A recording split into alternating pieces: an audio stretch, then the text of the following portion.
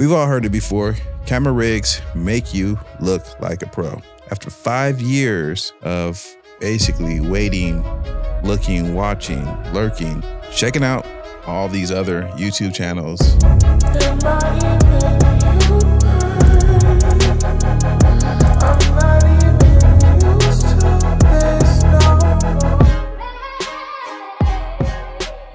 learning about camera rigs and trying to figure out if it was something that I really wanted, I finally got one. Yes, I'm excited about that. But here's the thing. Every video out there talks about how amazing camera rigs are and how cool they are, how cool they look. Check out my rig, check out my rig. And yeah, I'm gonna be one of those guys. I'm gonna more than likely make one of those videos. So subscribe if you wanna see that video in the future. But nobody really tells you the cons of building out your camera. So that's what we're gonna do today. We're gonna talk about everything wrong with camera rigs, everything that you don't typically hear on YouTube. What's up, everybody? My name is Osias, and I must say that YouTube is hard. You see, I've been on this YouTube journey for quite some time, but I'm not gonna get all the way into that right now because that's probably a story for another day. So I'm here to talk gear. If that's something that you guys are into, hey, you guys are in the right place. Let's talk about my why for making this camera heavier, bulkier, and potentially even more awkward. And I think my why is simple. Basically, it boils down to convenience, right? One of the big things that I hate is adding a monitor onto my camera. Well, you see, I tend to play around with my settings, my lighting, trying to really get the most aesthetically pleasing picture that I possibly can for YouTube because it interests me. It's fun. I like to go out and create and make things look cool. Whether or not I'm good at that, that's another conversation, but I try, right? And in that trying and that attempting, a lot of times I'm running out of battery. So my biggest reason is adding a monitor, and I'm tired of having to replace these batteries every 45 minutes while I'm looking at an image on my screen, playing around with an image. And the other thing is I'm tired of cables, wires, dummy batteries. In order to keep this thing running, you know, I went out and got some dummy batteries. That's also hindering as well because you now need to move wires around as you move your camera around your office, your set, your studio. You know, it's kind of cumbersome. So again, my why is pretty simple. So now let's just move on to what's really wrong with breaking out your camera. What could possibly be wrong with this? Well, the first thing that I found to be wrong with rigging out your camera is that I didn't realize how expensive rigging out your camera was going to be. Now, it's just a cage and a couple of handles, I'm thinking, and a top handle. Shouldn't be that expensive. But my goodness, it starts to add up, especially if you decide to add on a matte box. Now, you may opt to not add on a matte box, but I picked up a matte box. I believe I picked it up mainly and primarily for the thoughts and the ideas of going outside and shooting outside. They look cool too. I'm not gonna lie about that. They do look pretty cool, and that did pique my interest. But realistically, I want to go out and test to see if I can remove some glare because I've been out shooting. I've had a couple scenarios where that glare was problematic. But again, pricing. Every single item is at least $30 to $40. And I can tell you right now that by the time you get through rigging out your camera, you're going to be upwards north of probably $500. In some situations, maybe even $1,000. And for those that want those really nice, cool, fancy matte boxes, maybe even more. And the second gripe that I have for rigging out your camera is really the weight. Right now, between this lens and the body, I mean, I probably have like 3 pounds, maybe 4 pounds right here. You're going to add a considerable amount of weight because you're now adding on a monitor, probably some side handles, maybe even, I don't know, all the extra cables and a microphone. All those things add a lot of weight. And with weight, it just makes shooting sometimes a little bit more awkward. I guess that could be a pro and a con because now you have to be a little bit more intentional about how you shoot.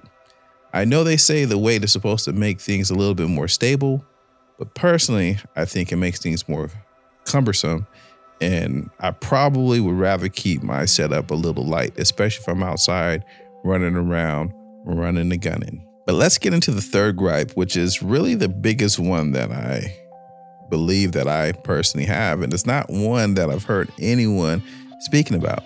You're getting your camera rig to make things a little bit more accessible and convenient, maybe easy, adding things on so that way you have everything that you need, as well as extending, let's say, your battery life so that way you can produce content at a higher rate. But you don't really think about how cumbersome this thing becomes. My third major gripe is simple: ergonomics. Ergonomics is everything when you're using your camera.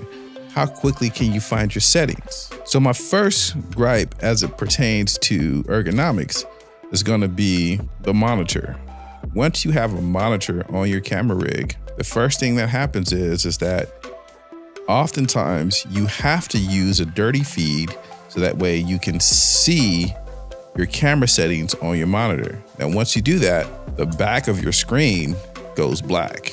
So now you have a black screen and you have to review your settings on your monitor. Well, when that happens, you now need to, your image is now cropped in because for some reason, I don't know if this is just a Sony problem and I don't know if it's just a user error, but I haven't found a different way. The first thing that happens is your image crops in because it's a dirty feed. So with a 7-inch monitor, I'm only getting about 5 inches of real estate. If you got a 5-inch monitor, you're probably only getting like 3 inches of real estate, and you might as well be back to keeping all your content on the screen that's on the back of the camera.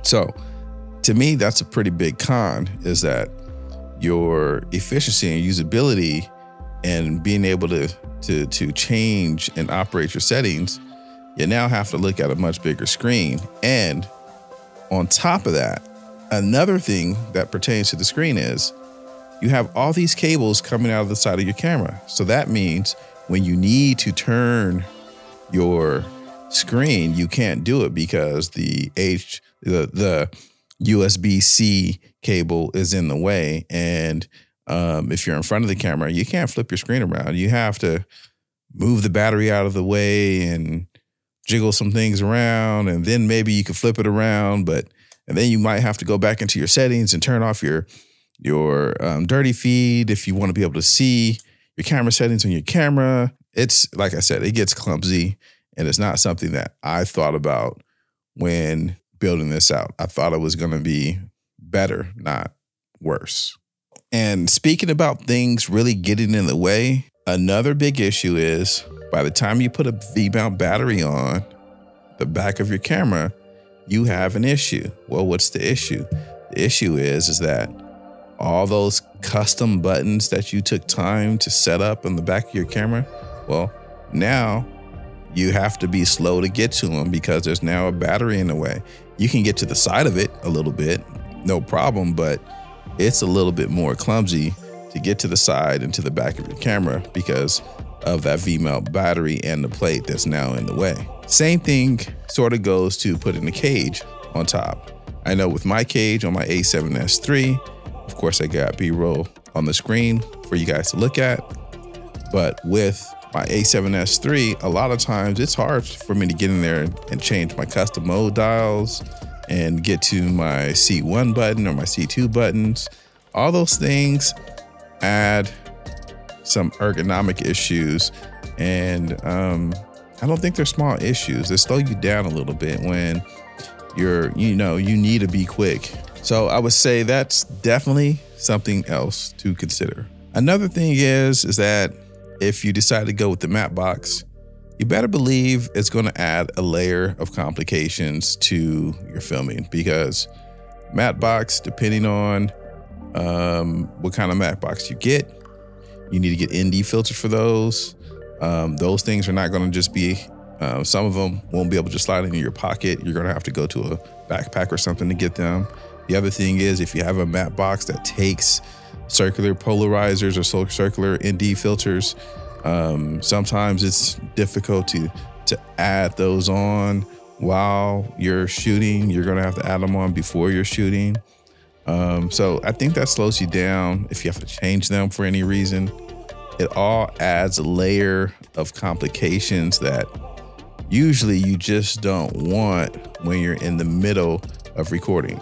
So my advice is, if you decide to build out your rig, wait until you really know how to use your camera. Don't go buy a camera and then just build it out right away, because if you're trying to learn your camera and trying to deal with settings and trying to deal with custom buttons and deal with your rig, it's a whole layer of complications that I just don't believe you want to get yourself into. But I have a question for you guys, and this is a big question. Have you guys ever noticed when you're watching YouTube videos or other YouTubers, a lot of times you find that you see the rigged out cameras with a microphone but no monitor, or they might have a monitor but no microphone? You ever wonder why you don't often see both? You see, I wondered that for a long time until I really started building out my rig, or really thinking about building out my rig before I started ordering the pieces and parts. Because when you're sitting down to order all your pieces and parts, you start thinking to yourself like, all right, I'm gonna need this piece for this. I'm gonna need this piece for that. Where's my microphone gonna go? Where's my camera gonna go? Where's my monitor? Where's my monitor gonna go? And these questions, then you start looking for the pieces and you start looking for the parts, and then you're like, oh, I'm gonna need to order this to solve this problem. Well, I think that the reason why you don't see both is because it just makes the rig look pretty big, right? I mean, to say that you have a minimum camera rig, you're going to have to decide, is the audio more important or is the camera screen more important? In my case, I believe both are extremely important, because it's kind of hard to have a V-mount battery that goes into your USB-C port on your camera, because now you can't, like I was saying earlier, you can't turn your screen. So it might be better to use a D-tap and take your D-tap into the bottom of the camera, so that way you keep the USB-C port free, giving you the ability to maneuver and pivot your camera. So things like that, those are things you're definitely going to have to think about. And then maybe you don't have to add the external monitor, and instead of the monitor, you keep your microphone on the top handle.